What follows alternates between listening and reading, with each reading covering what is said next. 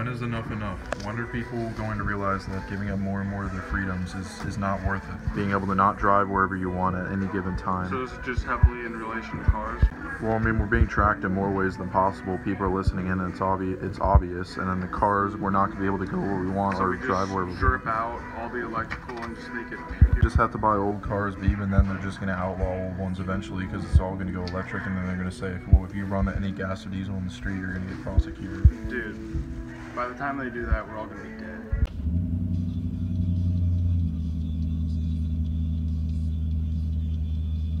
What is up, guys? Just started her up, and now I'm going to head to the shop and probably get that taken care of at the front of the truck. And then there's also some other things I want to do today with the lights. And if there is enough time, we'll go get the price on a Silverado Duramax. So I normally would go right, I would normally go left here, but because I'm heading down to the shop, it's not the case today.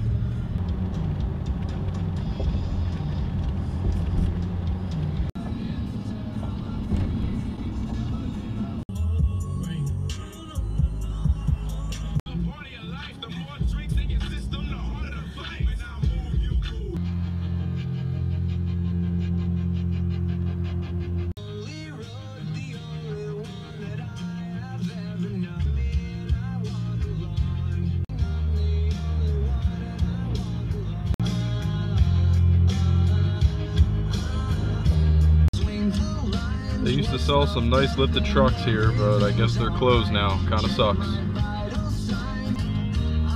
Alright, pulling up here, do the body shop. Just gotta turn in.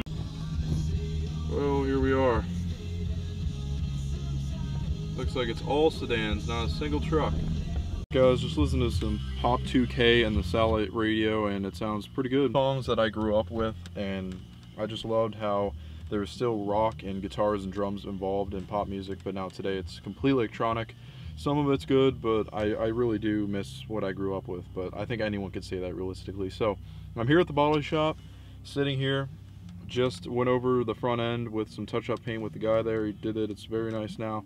And I'll give you guys an update to show you guys what it looks like once we get back. I'm probably gonna sit here for a minute too, let it dry up a little bit longer, and then we'll head on the road. I just don't want a bug just to hit it and then get stuck on it. That'd be awful.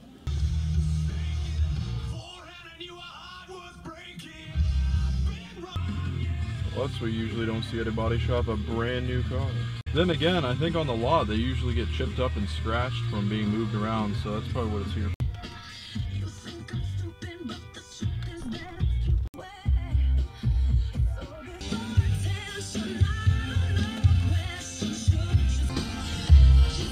How old this wall is, man. I keep forgetting to ask about it. I mean, I like historic things and old buildings and stuff. I like reading about it.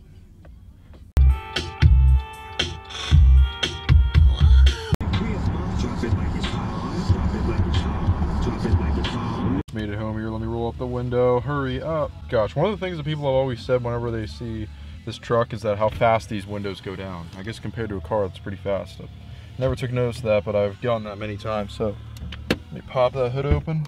It's a windy one for sure. Let me just get all this set up and ready all the time. Oh well. And then we got the fuse taps right here. Here we go, unboxing or unwrapping the mini fuses.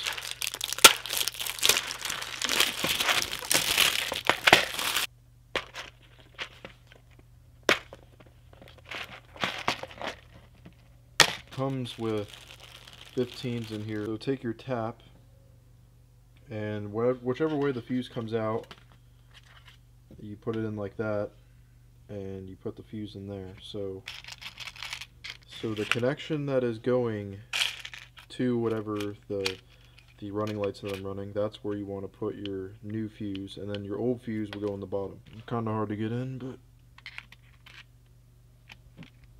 so what this will allow me to do is have the running lights on whenever the ignition of the truck is turned on.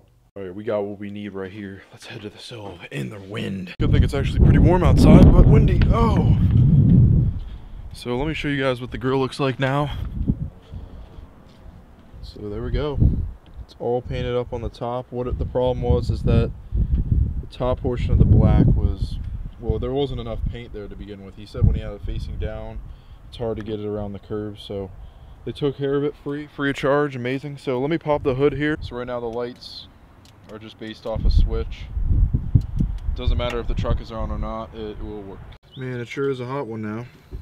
So I'm gonna take the cover off. Man, I swear the other day it was freezing and now it's not, so that's weird. Alright, so I'm gonna have to figure out which one of these cords also is to the daytime running lights. Now that I have two, one to the fog, one to the other. You know what? Fuck this shit, it's so fucking hot. Gosh. Oh. In my pocket. Alright. Oh Lord, it's a good thing that I don't have a brand new truck, because, well, too many fuses to deal with. I know they use different models, more than just mini fuses. I'm just kidding, I'd still love a brand new one as well, but this one means too much to me. So it is so... Whoa! Oh my gosh, just pushing my... Oh. There we go. The wind just blew me off, almost blew me off the truck. So I'm rocking the Rough Country shirt right now, because I got a Rough Country lift on the Silverado, if you guys didn't know that. So I'm going to try to find fuse number 23, and for your 07 to 13, that is a miscellaneous fuse, and that one should work great. Alright, actually, yeah, 43. Basically, you just got to find the fuse on the diagram for the gas essence. If you look between gas and diesel, I mean, it doesn't look as if the fuses are that much different. It looks like some of the numbering is different, but other than that, the amount of fuses seems about the same. So number 43 is the 10 amp fuse right here. I just pulled it. So what I'm going to do is wire in the fuse tap with this fuse into that position. Alright guys, so I got my fuse tap right here, and I just want to make sure that the 10 goes into the bottom facing the right way. Face them the wrong way, you could, one, just short out whatever that else that goes to, or if there ever is a time that the fuse is needed because there's too much amperage going through, then you're going to blow something as well. So it may not happen at first, but it will happen later. So there we go. You want to just stack them like that. Make sure they're both facing down. And you also want to face this the right way. Since the fuses here on this specific spot are facing towards you guys, I'm going to be plugging it in this way. That's how you properly tap. Now all I have to do is that now I got the ignition for the running lights right here. I'm just gonna stick this in there and clamp it down. And nothing like working on top of a hot engine on a hot sunny day. Oh my gosh. Clamp this sucker down. Give it all your might. It's pretty solid to me. Okay, so I'm gonna pull the switch right here and let's see if she works with no ignition.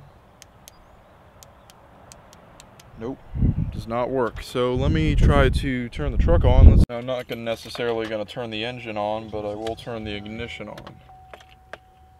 Hood open, really? No way. All right, let's check it out. Let's see if we can get it to work now. I'm excited for this, man.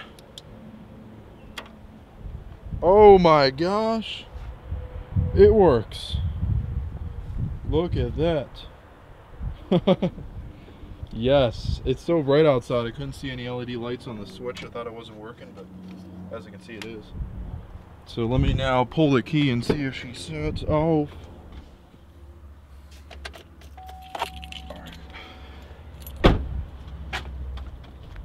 And she's off. We got it. Alright, so I think we're good to go. Now I just gotta close this in a way of which the cords don't get caught up. So much. Alright, and here is one more look at the lights. Look at that. That's awesome. Daytime running lights. I mean, you probably can't even see anything. It's so bright out, but they're working. Trust me. I'll get a clip of you guys of the lights whenever it turns dark one of these days. Whenever the key is just turned to accessory mode, the lights aren't on. It has to be turned all the way or the engine running, so that's perfect. So I guess we're good to go on the lights. It's awesome. So now I got some tape here. Oh no. So we're about to take out the RAM because, well, might as well, right? It's been a while, so I'm gonna cold starter, but what we're gonna do is Silverado build right here. So I'm gonna show you guys that in here in a second, but let me get inside the truck. Actually, I'm not gonna start it now, but I will in a sec. Whatever, let's do it. 3, 2. Got it. So here is the vehicle. It is a 2020 2017 2500 HD, but I'll just build the 18 the exact same way because I'm sure and I'm positive that you cannot build 17s anymore. But as you can see, I got it in white, and it's just the basic interior. I think this is the work truck. Yes, it's a 4-wheel drive crew cab standard box work truck. Can't get the extended cab anymore. And it is white with the simple interior on the inside. I didn't get much, I'm telling you that. I did not get much on the truck. I got black door handles, and it's just the regular. I would go for black bumpers, but it's not even possible. I got the cab lights on the top. I did not opt for the tow mirrors because you need to buy some expensive package that would just be so much cheaper for me to just go online and get the tow mirrors myself and install them myself, so I'm just going to do that. I just have the split front bench seat, which I love. That's what I want. I upgraded the entertainment system in the inside. Engine block heater was free. Engine exhaust brake is free. And the turbo diesel is a $9,000 upgrade, but that's pretty normal. It's got the Allison 1000 6-speed automatic transmission. That's standard. I gotta love that. And it comes with the 17-inch regular rims. Of course, it's got all the OnStar stuff that I don't even want. It's gonna have the standard Z85 suspension package. Well, that's pretty cool, I guess, but I don't really need that. And yeah, so I don't know if it actually does it. It says I selected the accessories of mirrors actually, because I think you can do some extra stuff, but it didn't upgrade that in the picture. Sorry, it's been a while since I actually made this build online. It's been a few days, but we're gonna go and check that out here in a little bit.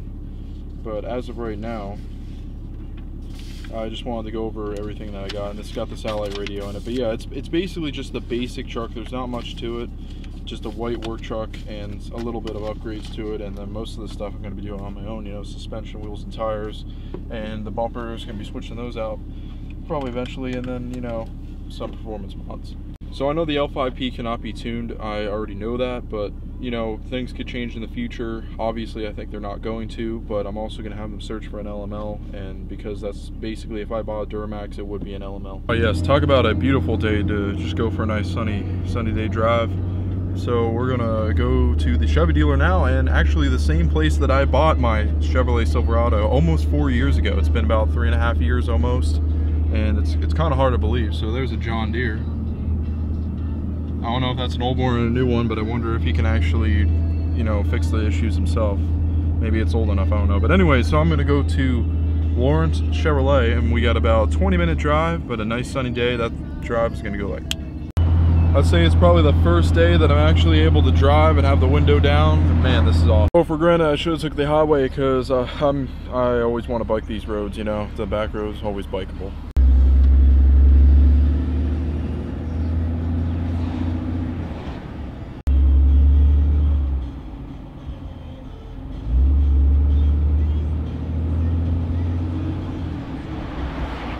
Quite funny actually. I thought I was going to be able to get all 3 of these trucks well squared away and the pricing and everything in just one day, but I realized, you know, it's probably going to take at least 4 hours. When I'm in there for at least a good solid hour and a half. So because I just want to talk about it, I have a lot of questions about each one. There's just little things about each one that takes a while, and then they have to process all this stuff, so it takes a little bit. Something happened, guys, and this is no joke.